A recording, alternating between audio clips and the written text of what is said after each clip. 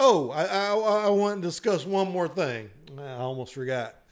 The Last of Us 2. Now, I wanted to give my official review since Kurt couldn't be here because Kurt actually did the walkthrough. He actually played the game. He actually played the first game. So he would probably be able to give a more comprehensive review of this game. But I've watched the gameplay. Take this with a grain of salt because I did not play the first game, but I thought the game was excellent. The characterizations were excellent. I've heard all this crap about how people hated the ending. I was like, what game did you watch? Because the game I watched, Curtis play, of course, was excellent.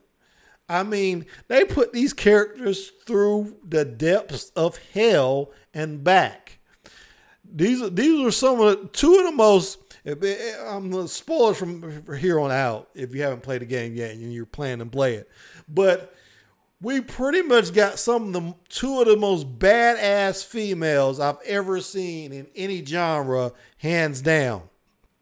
I mean, these women were just total badass. And usually when you see women kicking ass in a movie or something, it looks fake. It's just a little bit unbelievable. You have to really suspend your disbelief.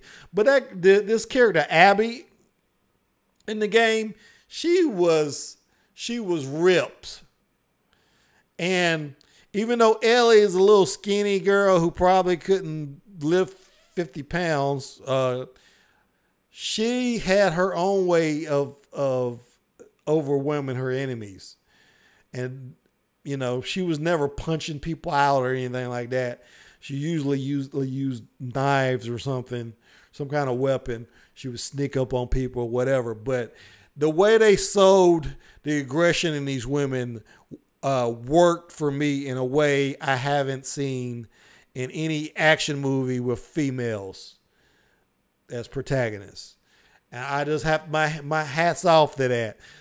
So why did this game allow so many people, why are they dogging this game so badly? Well, my thought is that, once again, we got these Gamergate outright people who don't like diversity. And the fact is, Ellie is a lesbian.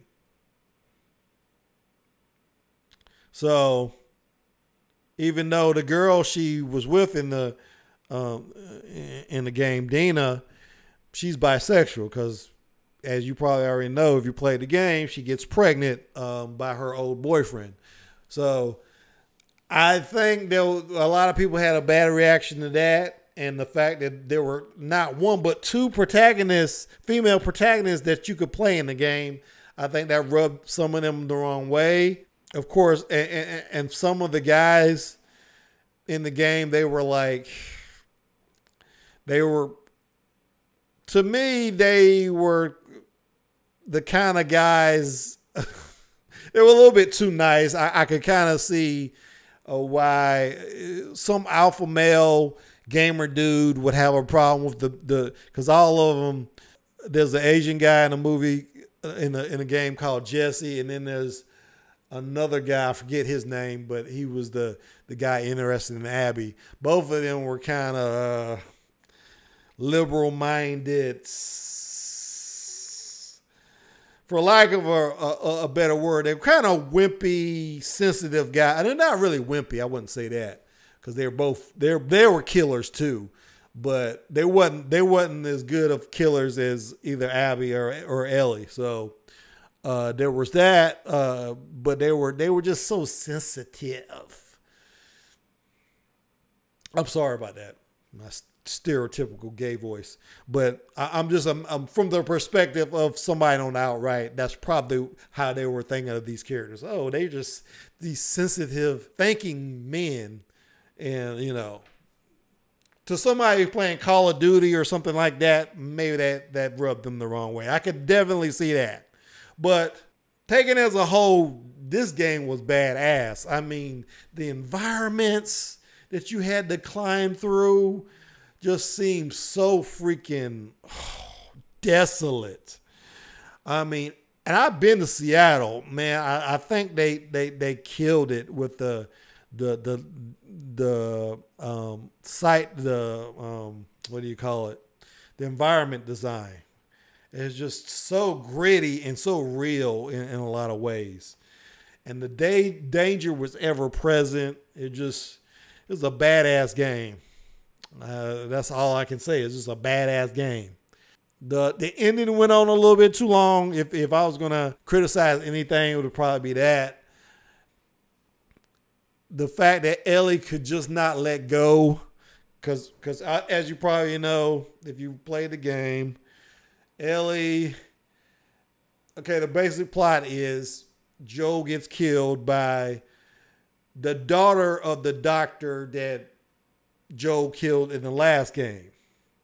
So the girl that actually ends up killing him actually has a good reason for killing. I mean, he killed her father. And Ellie wanted to give her life for a vaccine in the last game. So the fact that Ellie would be so upset that Joel died, because she does see him as a father, I don't know. I found it kind of hard to believe that Abby pretty much, she refuses to kill Ellie 2 times. And yet Ellie still goes and hunts her down and almost kills her. So, but, spoiler, big spoiler there. But, yeah, that ending was getting kind of annoying that Ellie kept, she left. She could have had this great life with Dina and the baby, and she chose this life of constant revenge.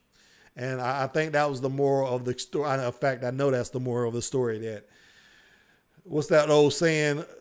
Anybody that pursues revenge should dig 2 graves, something like that. I definitely can see what they're talking about, because you're just wasting your life. That's not to say that we should be all forgiving. I'm one of these people who think, hey, somebody kills a member of my family, I think they should pay. But at a certain point, it's just not worth it. It's just not worth it. I think it's definitely what the message here was. It's just not worth it. You got to let go at some point and live your life. But that's all I got. I would like to thank my subscribers. Thanks for hanging in there, guys, as we try to find our footing in this post-pandemic environment. If you haven't already, go ahead and hit that bell so you know when our next episode drops. Give us a like. Please like. Even if you give us a dislike, it's seen as engagement by YouTube, and it helps us. So give us a comment. Let us know what you think. I'm trying to get better about my engagement, folks. I'm trying to get better about interacting with you guys. So if you have a comment, go ahead and make a comment down below, and I will do my best to answer it in a timely fashion. But that's all I got for today. I'd like to thank you again, and be safe out there, guys. And I will see you when I see you. Thanks for watching.